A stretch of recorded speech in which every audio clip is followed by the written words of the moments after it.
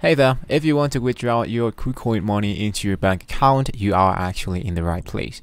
So first of all, I am into Kucoin.com, and as you can see, what I need to do here is to find my wallet, and here into my overview, I want to go into, well, I can just click in here, or I can go into my main or my trading account depending on where is my money, right? So in here, for example, we have the main account. What I want to do is to select this option. So first, what I want to do is to locate the token that I want to receive into my bank account. So let's say, for example, here's my Kucoin token, and I want to go into withdrawal. And here into withdrawal, I can withdraw that into a wallet address or a Kucoin user. But I want to send this directly into my account. If I choose withdraw fiat, here's the fiat, right? As you can see, here's the tokens that are available into Kucoin. So specifically speaking about myself, I want to choose Mexican peso because this one is the one is available into my country. So I want to choose Mexican peso, and here we have the withdrawal method.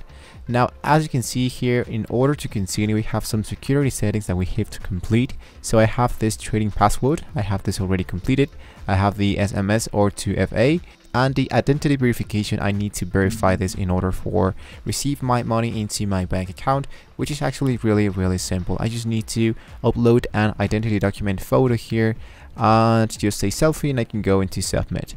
Once I've done that, I can have here a withdrawal method, but as you can see, it appears something really interesting. Here it says withdrawal methods will be available in your region soon. If you are not able to convert all your tokens into the currency fiat that's available into your country, I can give you another solution, but I'm not pretty sure if it's going to be working with you. I'm just going to be showing you what works for me into my scenario. So what I did is to go back here into the overview, and in here what I want to do is to locate once again the token that I want to send into my bank account and send this directly into a wallet that can be actually linked into my bank account. In my case, what I did is to use Bitso. Bitso is a crypto exchange, so it actually worked on almost every country. In my case, it did work in Latin America, so that's the reason why I use this application. What I just did is to went into Bitso and try to look for a token that I can receive. For example, here I have a lot of tokens, but if I want to receive, let's say for example Kucoin, I am not going to be seeing that in here. So whether I can make a trade for, let's say for example USDT. So first of all, what I need to do is to go back into my Kucoin token, transfer that into my trading account and trade this token for USDC. As you can see here, it's USDC. So after I make this conversion, now what I can do is to trade that token, is to send that money away. You don't have to be worried about this because this is just something like really it's not complex, but it's just a little bit more difficult to understand. But just being hypothetical, let's say that now I have my USDC. So I want to go into my main account. I want to locate my token, which is this one. Go into withdraw. And here I want to choose a wallet address and a network. So I need to go back into Bitso. I need to choose USDC, and here I want to deposit tokens. So here's going to be throwing me an Ethereum network. So I need to choose this option, copy the address and paste that into my Kucoin account. And it's really important to choose exactly the same network, otherwise you might be losing your money. So you want to choose Ethereum.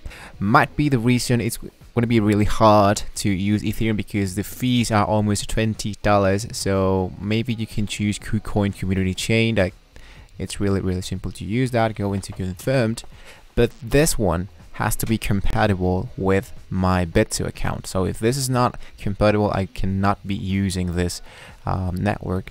So compatible wallets, we have MetaMask, Kucoin Wallet, BitKeep, Trust Wallet. I'm pretty sure Trust Wallet is available for almost every country, so you might want to try Trust Wallet. But just for this specific tutorial, I'm going to be choosing Ethereum. Go into confirmed, choose the amount that you want to send, go into withdraw, and then you can receive your money into Bitso. And the last thing to do here into Bitso after you have your balance already in here is to go into convert in my case from USD my tokens into the currency that it's available into my country. And now that I have the conversion right away, I can go back into my wallet, focusing here onto my Mexican peso and hit into send, so I can send that directly into my bank account. And as simple as that, or even a debit card, and it's actually really simple. So it's just a matter of finding a wallet that can be accepted into your bank account. If you are from the United States, I'm pretty sure you can try to use PayPal, but if you are outside of the United States, you can try something that I just did. Just try to find a wallet. I'm gonna give you Trust Wallet. I'm pretty sure it might be working into your country. You can tap in Google and try to figure out which one fits for you the best. So hopefully this was a very useful video for you guys. Thank you so much for watching the video. Don't forget to like and subscribe, and I'll see you next time.